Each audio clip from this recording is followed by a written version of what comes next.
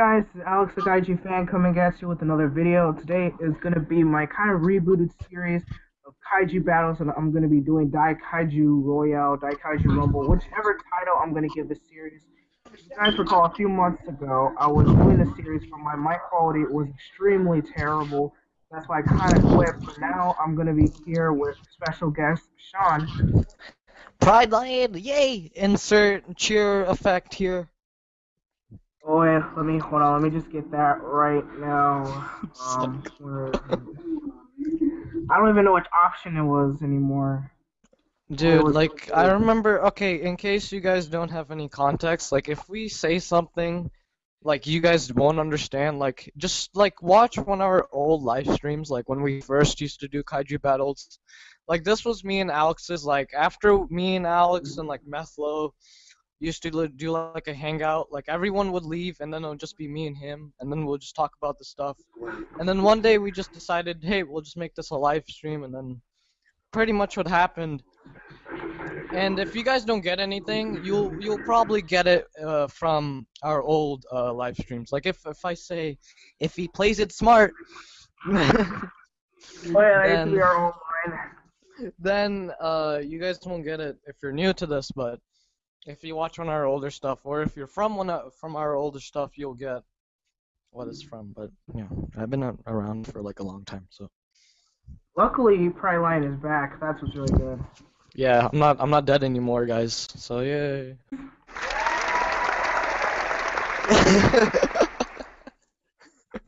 So bad. I know, right? So which battle do you want to do first for the first episode? Oh god. We should just do. Alright, the first one should be an ordinary battle, right? Yeah, just note that I'm gonna probably park each battle into like different episodes. Alright. Let's do a Godzilla versus. You know what? This will be a Godzilla versus Godzilla special. Alright. Alright. Actually, how about in each video we have like 2 rounds? Like you have one and then I have one. Yep. Alright. For each episode, yeah. Alright, okay. GMK versus 1964. That's a pretty good battle. 1964 meaning like Mothra and like from Mothra there. versus Godzilla. Yeah, you can just go from there. Who do you? Alright, should I say first who I think would win or something? Or how about we'll go over their stats. Yeah. I'll go over GMK. Alright. Alright, so GMK, in case you guys don't know, is from the Godzilla 2001 movie, Godzilla, Mothra, King Hedorah, Giant Monsters All Out Attack. And he's pretty much the original Godzilla is reborn, like he's possessed again or something like that. And he's pretty much the same size as he was before, like 50 meters in height. And he has gained some mass, I guess you could say, because and he has wide eyes now, which makes him look cool. And he's pretty much the same Godzilla, but his atomic breath, like, I guess, is powerful, like more powerful, I guess. But his combat experience is like he fought King Ghidorah, he has fought in Mothra, and he has fought Baragon. So, and he fought like the military, I guess, like obvious. I mean, that's really obvious. It's you. Yeah. So, do you want me to go over Godzilla 1964? Yeah, sure. Alright, so Godzilla 1964 basically appeared in the 1964 movie Mothra vs. Godzilla. In this movie, Godzilla's powers have really increased as Godzilla was able to take a heck of a ton of damage. Like, for example, he was able to stand a type of American missiles that were supposedly stronger than the Japanese at the time, as they say in the movie, which did some extremely damage all around Godzilla, but didn't even leave him phased at all. He was also able to take extreme electric currents and shocks directly to his head, and was even able to be on fire for a short period of time before wiping out the military. Now the problem with Godzilla 1964 is that he can be a bit stupid. Like for example, when he fought Mothra, he didn't really know how to kind of focus on Mothra. There were two Mothras after him, so he didn't know which one to focus on, and of course Godzilla was left disorientated.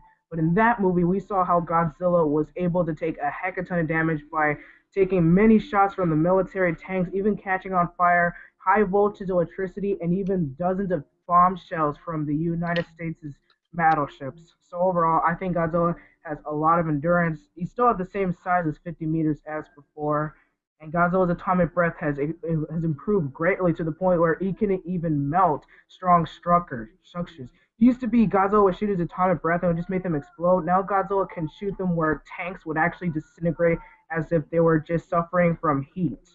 So yeah, overall, Godzilla 1964 for you. You should like whenever like you said like the campy part, like you know how he's like campy and like really clumsy. You should just put the part where like Godzilla Godzilla trip. 1964. Yeah, like he trips. Yep. I'm still gonna add that scene right now. I mean, Oh when I God, edit it, Hedorah, I'm wait, just gonna have that. wait, we gotta introduce Hedorah somehow. I mean, he could just be a person who also states who he thinks would win between the two Godzillas. Yeah. He's a freaking cat. Dude, no, he's a dog. What the heck? I'm also gonna make my own custom poster for this while you guys are talking, so I could just get it ready. Once you guys let me know your thoughts, it's gonna look pretty stupid, but you know. Hedorah, the fight is Godzilla 1964 versus GMK. We all know the winner. I actually think this is a pretty good fight because both Godzillas are extremely menacing and just kind of inhumane in terms of their decisions. Like, But for one's example, smarter. Obviously, 1964.